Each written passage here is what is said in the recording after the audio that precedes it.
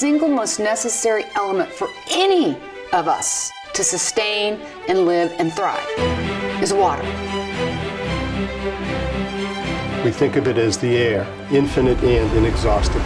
But when you use water in such quantities that it exceeds the capacity of the system to renew itself, you have a problem. Farms all over the Central Valley have been allowed to dry up. The drought in China's southwest region is the worst of the last century. 4,000 children die each day because of water shortages, and the situation is worsening. In the scientific community, we're starting to think it's not drought, it's really part of climate change. We can't take it for granted that a chemical can pass through silt or sand and on the other end come out pristine.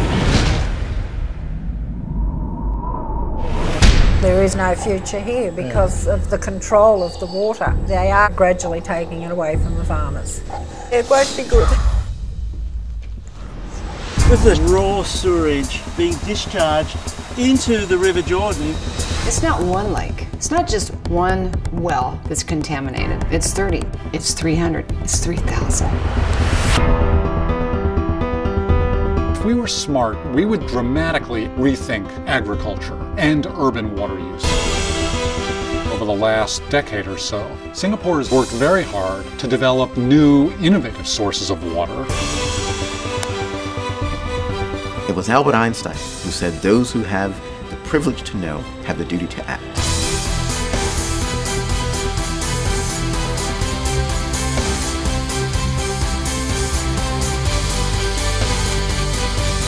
There's a common agenda for all of us, for every walk of life, and that's water.